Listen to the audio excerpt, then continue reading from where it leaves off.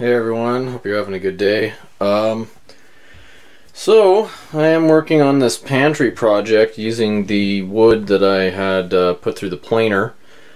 I was kind of thinking about it a bit more, and I decided to go a different route with the doors for the closet. I might actually even get a cabinet maker to make me some. Just having trouble. I just don't think it's going to have the right look, the look that I was after, so that's what we decided to do there. But I did decide to go ahead with this pantry. It's about half done, I guess, maybe a little bit more.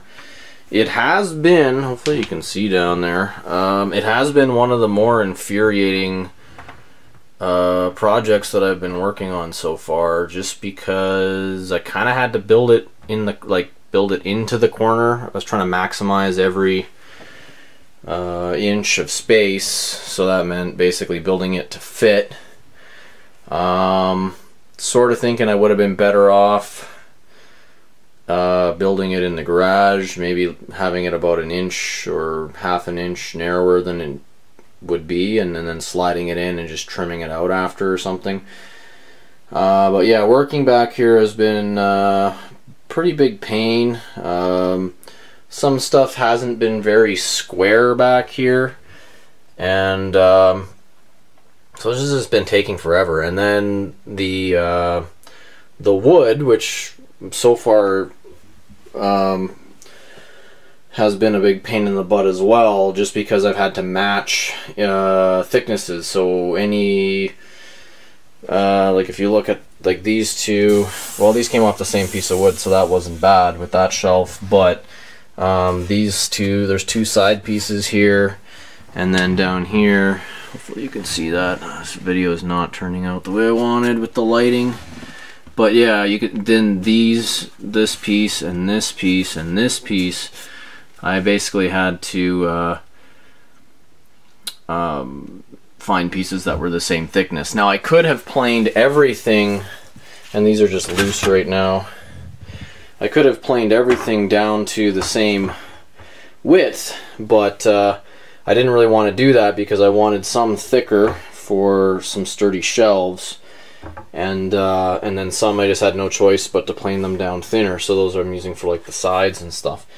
But yeah, mixing and matching everything has been challenging, and building in this corner has been challenging.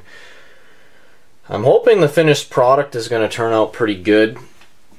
I basically decided that I'd have two lower shelves that were quite deep, and we'll probably do some sort of pull-out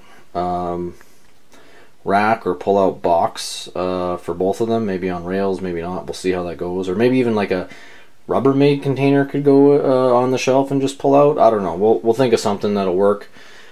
And then up top we went a little shallower, and that'll kind of allow us to not, you know, I've had pantries that were quite deep before, and you end up with stuff that you can't really reach, or stuff gets pushed to the back and it just doesn't get utilized. So they're about 12 inches depth at the top. We'll have 3 shelves there, and then down here it's about almost 24 inches depth, and then the width on this thing is about 20 inches. So I guess that's it. I'll hopefully do a follow-up when it's completed or close to completed, and we'll see how it turned out. But I think it'll look fine. It's just yeah, it's been a bit of a pain putting it together, and every piece pretty much has to be measured and cut individually. I haven't really been able to just do everything all in one shot. So I'll let you guys go. Hopefully, like I said, you're having a good day, and I'll talk to you later.